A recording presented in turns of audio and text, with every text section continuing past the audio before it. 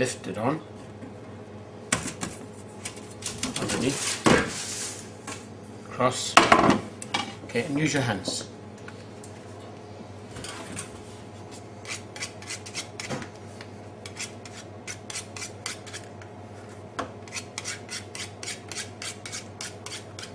Now, depending on how much dough you want to eat, or you know, you can make this thicker if you want, or thinner. Yeah. That's the kind of size you want. So this is the actual thickness of this dough is what we're looking for. Yes. Yeah. Yeah. That's around about 3 millimeter. There. In relation. My day, it's about 1/8 of an inch. Okay. Now, do we leave this to relax? Yes. Once again, leave it in the warm area. Yep.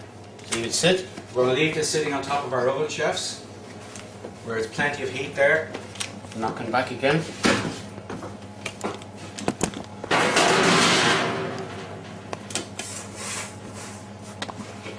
Right.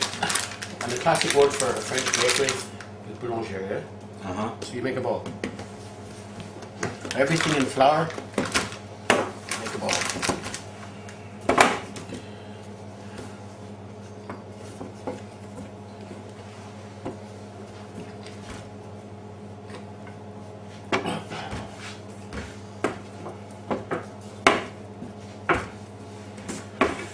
Actually turn the dough, not the pin.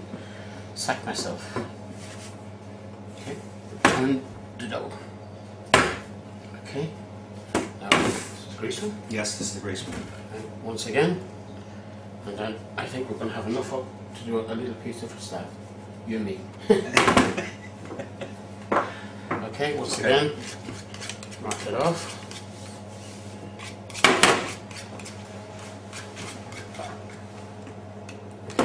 Yep, perfect. Take the rest, and then the staff one.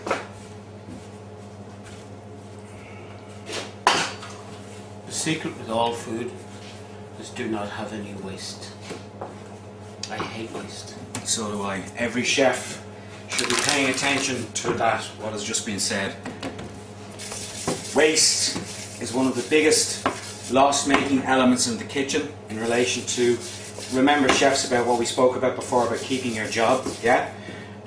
Waste is one of the biggest factors that can contribute to a kitchen losing money. So be it, you know, pay attention to that. Also, as well as that, if you're left in a situation of where you have waste left over, you have, you've actually misjudged what it was you were trying to create on the menu in the first place, okay? So be aware of that, chefs. This will just be a sampler for you and me, so we don't have any waste. Just leave it relax. Yep. Stuff there. Scrape down the table. Okay. Yep.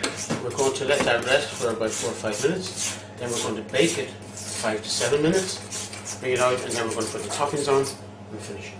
So just to go back to this product here again. I mean, okay, if we were in the kitchens and we hadn't got a product like this, right? I mean, okay, this is a, you know, this product that Bob's has given us here is a convenience product, correct? To a point, yes. To a point, okay. Now, in a situation like this, I mean, would something like this be perfectly acceptable in a restaurant? I mean, I know we're looking at to put it on our menu. This is the ultimate godsend to a restaurant chef looking after celiacs, because how simple was it? Oh, yeah. You get the recipe, you put it together, you take your size, you prove it, you roll it out. It's fresh, it's done on site, it's everything. The only difference between that there, Bob's have gone to the point of measuring the amount that you've got. They've given you the recipe about the amount of oil, the amount of water, the time and temperature for your yeast. Mix it all together. You see the fermentation, you see everything letting relax. Yeah. We're going to have the perfect pizza for celiac. And make no mistake, in this modern age, do you want to spend another 15 euros an hour for a chef diddling around with it? Mm-hmm. Or do you want to bring it in and save the extra 15 euros to do something else in your kitchen? Yes, okay. So it's wages versus thing, and yet still giving the most perfect product product you can. And what about, okay, I know we haven't cooked it yet, and I know we haven't tasted it yet, but we also have the point where with the ingredients that are in this, what do you think and feel that the quality is going to be like after it's cooked? I know by working with it, good. From the feel? You know, if somebody gives you a recipe, and you're working on a recipe, doesn't matter whether it's bread or whatever, you're working on a recipe, and you see it coming together, the times and temperatures are correct, and it's working. Then it's been tried and tested, and if it's been tried and tested, you don't have to try and test it. Someone else has done it for you. That's the reason you can go into our website and get everything that's been tried and tested by you and I, and people can take it down because it's been tried and tested. Excellent.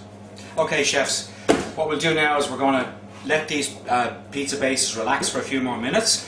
When we're in the situation of we're going to begin the process of putting the pizza together, we'll bring you back.